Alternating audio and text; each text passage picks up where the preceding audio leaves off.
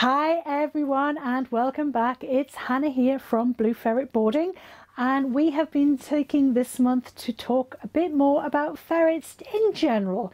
So this week we're actually going to talk about the ferret and its close relatives. Not so much as its mum, dad and sister, but more about the species related to it. So the first thing to point out is that a ferret is not a rodent, which is again quite a common misconception that ferrets are rodents. And a rodent, the definition of a rodent is an animal where its teeth keep growing, which is one of the main reasons that a rodent will gnaw, to continually keep its teeth short. And so a gnawing animal like a rat or a mouse, or I believe a hamster, I might have that wrong. I'm not as good on my herbivores. They all will gnaw to keep those teeth short. A ferret doesn't need to do that. It's not a rodent. Its teeth do not grow past adulthood. They will, just like us, they're there for life then. That's the most important thing. A ferret is of its own group. It's part of the mustelid family. I'm not going to bore you with the Latin names because right now they're not of importance to this. It's just showing off, and to be honest, I'd be Googling the names to check them, make sure I'd got them right anyway, so why bother? But it is part of a bigger family, and some of those are obvious. Think about weasels and stoats, and even now sometimes some of the rescues will get some lovely kind member of the public who finds a little weasel, and I don't know how they catch them, but they manage to catch weasel and they bring it in thinking it's a stray ferret, and often it's a rescue or the vet who has to sort of identify it and go, no, actually that is a weasel. Where did you find it? We need to release it back. So there's still a lot of similarities for people, but weasels are much smaller and browner, and the facial markings are different. So you've got stoats and you've got weasels. What's the difference? Well, a weasel is weaselly recognisable and a stoat's totally different. But on top of that, then you have things like otters.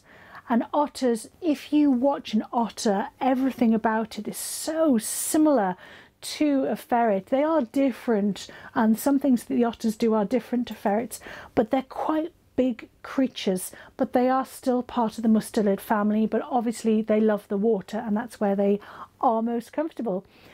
Other firm family favourites are the pine marten, which are coming back into the area, and I try and post from the Vincent Wildlife Trust, who do a lot of work with pine marten and with bats as well, and I try and share some of their posts and put some of their information up. But they're great to follow if you're interested in the return of the pine marten to the area.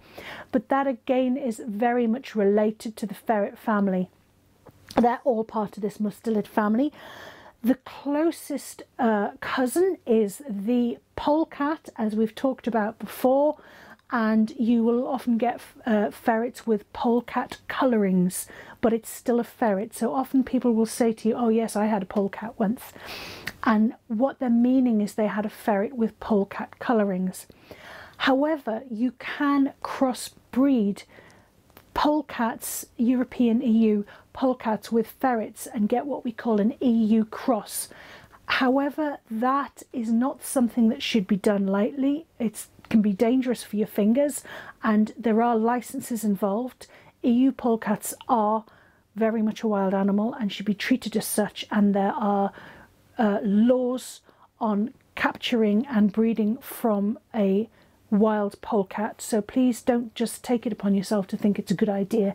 It's not, because you're then introducing a wild animal genes into a domesticated population, which is going to result in ferrets that are potentially not as predictable and that will have a slightly more wild temperament, which is not great if they're meant to be pets. So polecat are also mustelid. So we have otters, pine marten, stoats, weasels. Did I mention polecats?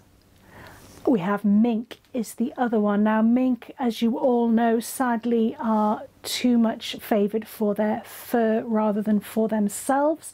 And again, I believe you need licenses for mink.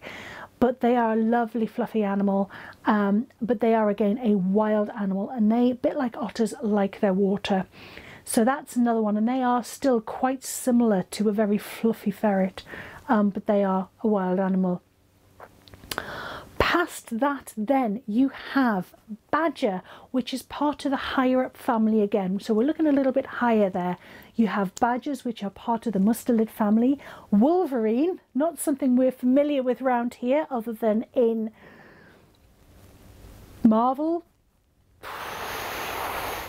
Other than in Marvel comics, but they are a sight that you can find in the Australasias. Other family cousins then are the honey badger, and I'm trying to think of them. I think the red panda, possibly, if I've got that right, but I'm not sure. Things that aren't related but might be thought to be related are things like meerkat and things like that, and I don't believe they are part of prairie dog. They're not part of the same family from my understanding. But another close relative that is actually has its own category, so higher up the chain, it is still part of the overarching family of, forget what it is, it's not just the mustelid, it's that higher up one that badgers are in. And skunk have their own little definition, because skunk, you will quite often find a ferret owner has skunk as well, and skunk are very, very similar in terms of caring for as ferrets, and they are very popular as pets as well. It is illegal in Britain, I'm very glad to say, to descent a skunk. You are not allowed to descent a skunk, and for that I'm very grateful, because I think, you know, you need to take the consequences if you're going to own a skunk. And I have friends who've owned a skunk who have never actually skunked at all. As long as they are kept as pets, they know what they're doing, they're not scared, they're not ever, you don't jump on them and go boo. They're going to be fine, you know. Again, it's a bit of a misnomer. The difference with skunk is that they are actually omnivores, so you can feed them a lot of fruit. Have I mentioned ferrets are not omnivores? They are carnivores. They are obligate carnivores, and that is one of the massive differences between skunk and ferrets. But those are just some of the family favourites of the ferret family, the more cousins and the more distant cousins. I've forgotten some, I know I have, so remind me of those who I've forgotten down below, and we will see you next week. I hope you're enjoying your summer holidays.